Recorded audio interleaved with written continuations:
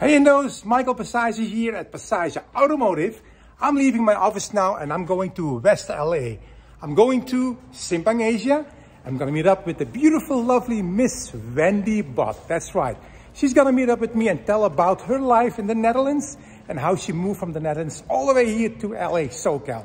So let's go, guys.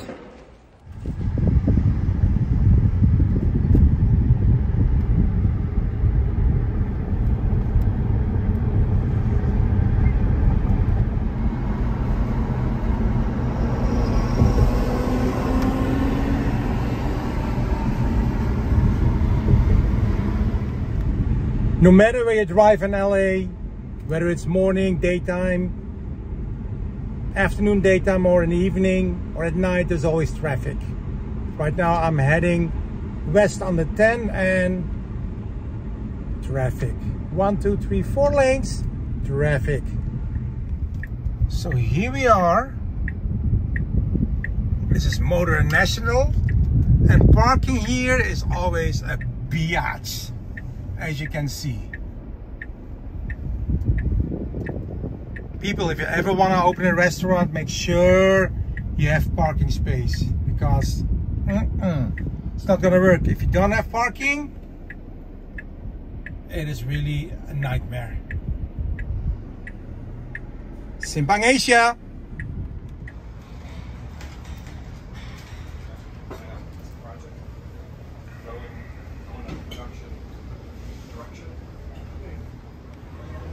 Alright, where's Wendy? There she is! Usually I'm on time, but now she is here before me. Hello, hello, hello, hello, hello, hello! This is Wendy! Hi! So, okay, so my favorite thing is garu garu. Yeah. Can I get extra peanut sauce? Sure. And then does it come with koephoek? It does. It comes with emping and shrimp chips. The big one is, which one is that? Shrimp chips. Shrimp chips. Can I have that, please? Yeah. And then I think that's it. So it comes with both. Do you want to do both or just one? I prefer just the other one. The yellow one is empty. Wait, you said it again?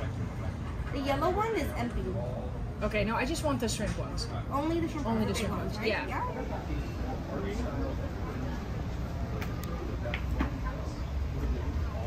So this is it, right? Oh my god, this is my favorite dish.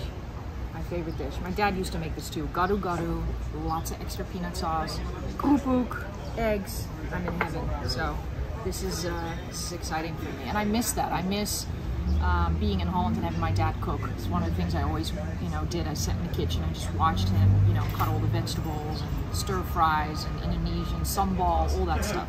So it's nice that we have a place here in LA where we get to eat. So tell the viewers, where are we now? Where am I? Yeah. I'm at Simpang, Asia. In where are we? In Culver City? Yeah. Yeah. It's so good. And every time my parents come here, we go here because it's authentic. So Wendy, tell me something about yourself. Where were you born? I was born in Vught, and my mom is Dutch. My dad was born in Indonesia, but he's Indonesian and he has a little bit Indian in him as well. And yeah. You have sisters? I have 2 sisters. I have a younger one. I have an older one. They actually both live here. So one lives in Texas, one lives in New Jersey. So you got 2 sisters, one in New Jersey, one in Texas. What about yourself? What made you come over here? I came over here because my aunt had submitted a picture without me knowing to Linda the Mall. It was a modeling competition online and a national modeling competition. And I became second. I think I was 15 or 16. And one of my first jobs was in Miami. And I remember going there and loving it so much. So after that, I had a few other jobs in a few different places like Tunisia. And I said to my parents, I want to become a model. I don't want to be in school anymore. So I moved to Miami when I was 15. So 15, 16 years old? Yeah, I was 16. I think my mom was like, you were 17. No, I was 16, what I remember. Yeah, I moved to Miami by myself. So your parents didn't accompany you by yourself? No, I went by myself. I think maybe in the beginning they went with me for a little bit, but they couldn't really stay there. So no, I went by myself. And I think about it now because I have a daughter too that's 17. I was like, wow, would I be okay with that? For her to go to a different country? The answer is not really. But I'm happy my parents allowed me to do that. And then your sisters followed you. Then my sisters followed me. My older sister came to LA because I ended up from Miami. I went to New York and New York to LA. And then once I was in LA, my sister also came. And she lived here for a little while. You remember the first agency in the Netherlands and then the first agency in the US that signed you? I actually don't think I had one in Holland, no? I wonder to say, didn't I? I had one in here called Bordeaux Models in Miami. No, not Bordeaux. No, Models International. Models International in Miami was owned by a Dutch person, Conrad Baker. Oh my God, I can't believe I remember. I still remember that. Baker or Bakker? Bakker. Yeah, Bakker, Conrad Bakker. And he was, you know, he said to my parents he kind of was taking care of me, you know, keeping an eye on me because I was so young. And yeah, that was my first agency. I don't remember I had one in Holland now that I think about it. And then New York? Then I ended up in New York. I followed this guy that I really liked. He was a model photographer and he had a place in New York. And I was like, oh, let me explore that market. So I went to New York, had an agency there, and I lived there for maybe with him, I don't know, maybe 6-8 months. And then his parents lived in Los Angeles. And then he wanted to go back to LA. So I came with him, lived with him for a little while, and then, yeah, I mean, that was it. I never looked back. Still in LA. Which model agency was it in LA? You remember that one? There's so many. So many, yeah. Yeah, I can't remember. I was with the Leeds, Wilhelmina. Yeah. I don't really remember. Perfect. Wendy, share with us, what was your most memorable experience throughout your modeling career? It was actually one of the first jobs I did. I was still in Holland, and this Dutch photographer took this whole team to Tunisia, and I don't remember the company that we modeled for. And he was in a Jeep, and I was on a Arabian horse.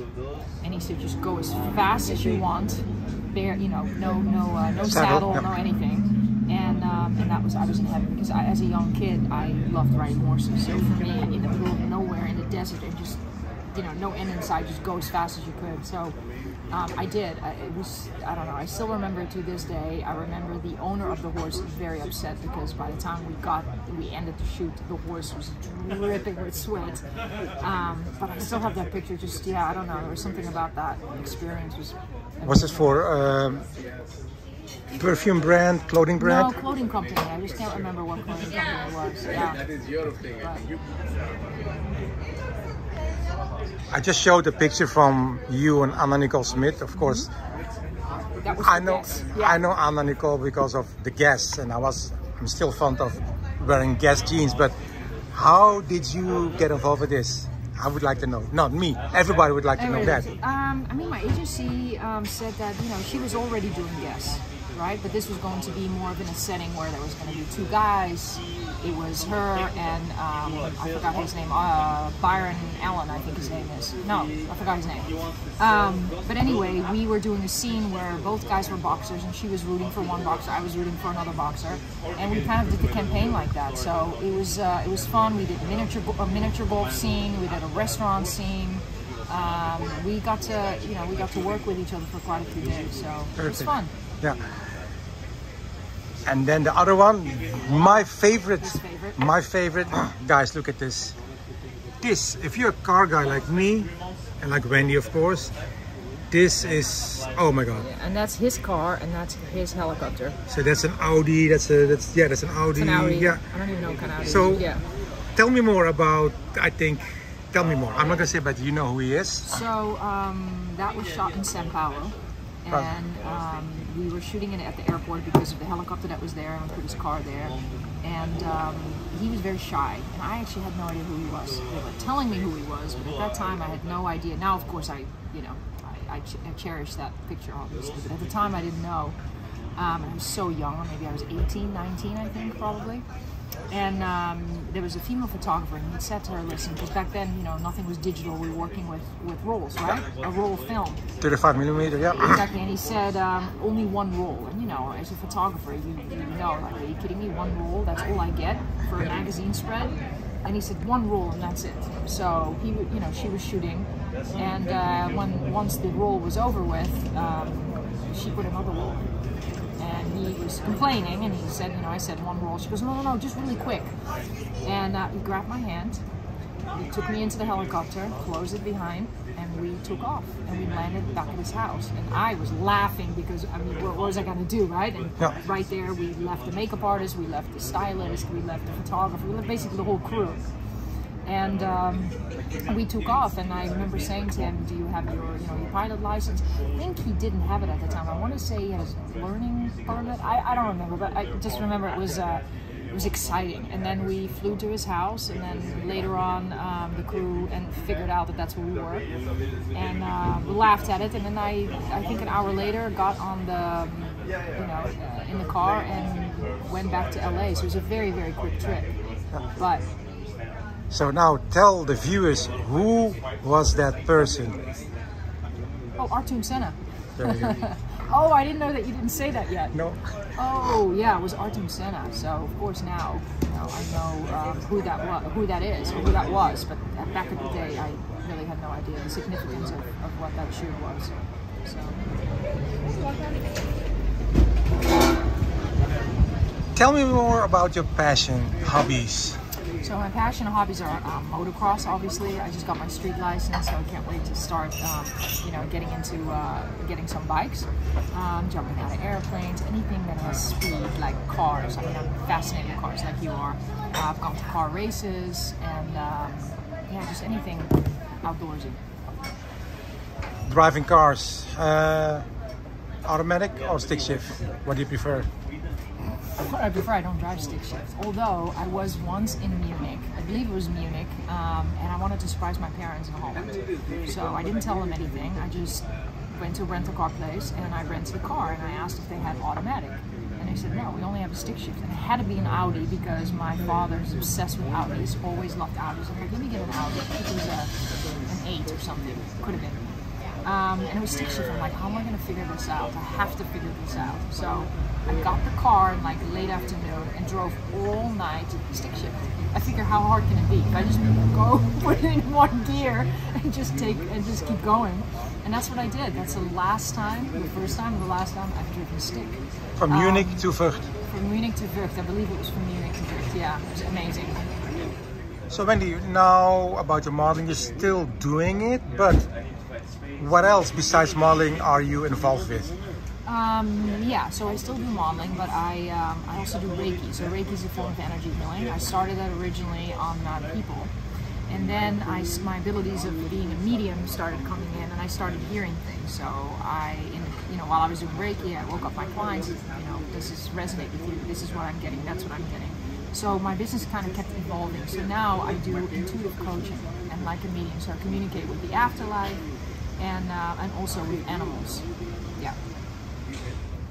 So before you came to the US, so being a teenage girl out of a Dutch Indo father and a Dutch mother, so you have two sides. You have weekends going to Opa and Oma who were Dutch from mom's side, but also going to Opa and Oma from that side. So what's a typical going to a Blanda family and to an Indo family? Indo family, okay. Going to the Dutch family was every Sunday, right?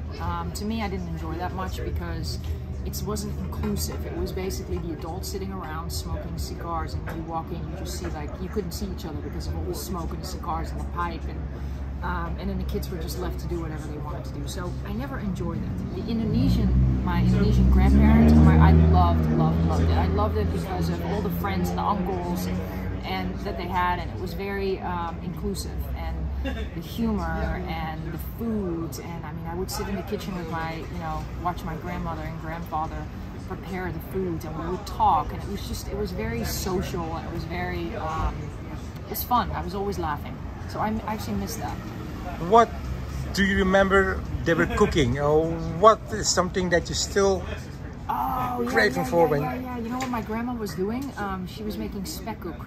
You know what that is, right? Yep. Oh my Explain God, the guys, the people who are watching, what is spekkoek? Spekkoek has all these different layers. It's sweet. And what would you say it is? Like cinnamony, and nutmeg, and I was just, it's really, really good. But it took a lot of work, and so my grandma used to always make them, and she started selling them because people were like, oh, can you make me one, or can you make her one, or I want to give it as a gift. And so she started asking for money, but then I was helping her, like sit in the kitchen and helping her with it. And then my grandfather would package it, and then him and I would go and we would deliver it. So every holiday I always asked my parents if I could just stay with them. That's what we did, me and my sister. Who is that? That is my daughter. She's 17 years old, blonde. That's kind of my eye color. Or hers are a little bit more blue. Eye color is? Hers is blue, mine's green. But yeah, it's just light. And but her dad is blonde, so that's where she got her light coloring from a little bit. How is she towards being a child out of two different worlds? Okay, I mean, of course she has Indo in her. Did she ever go to Holland? She went to Holland. We went to Holland 2 years ago, maybe. She actually loves it. She loves the simplicity of it. Usually, one of her favorite things are to bike. Use the Dutch bicycle and go and bike or walk, or being in nature, which is different here. Even though you can be in nature here too, it's just a different type of grounding lifestyle. So she loves doing that. She doesn't speak Dutch. Kind of my fault. Oh, that's the next question. Did on purpose, or did you raise her? To be honest with you, I really don't speak Dutch that well. I don't know. I love. I mean, it's not like I don't speak it. My parents say I don't speak it very well anymore, but I don't know. I never really cared about teaching her that. Some people are not happy about that, like my parents. But she knows a few words. So I just got back from the Netherlands, and I brought you this. So please tell the viewers what that is. Okay, Moussan is a magazine in English for those Dutch Indos that want to know a little bit more about their heritage, and it's amazing. So to subscribe on it, you go to info@moussan.com, and I'm telling you, it's great. Especially me, who doesn't really speak Dutch that well. I love the English version. So Wendy, how can they find you? Where can you reach out to you? Okay, on Instagram would be _ Wendy Both _, so that's WendyBoth, or my website, which is www.wendyboth.com. Perfect. Hey guys, thank you for watching another episode of Meet the SoCal Indos. Don't forget to subscribe to my channel. Hit that button. Every time I'll post something new, you get the notification, and leave a comment. I do respond. Thank you very much. See you next time at Meet the SoCal Indos. Bye. Bye.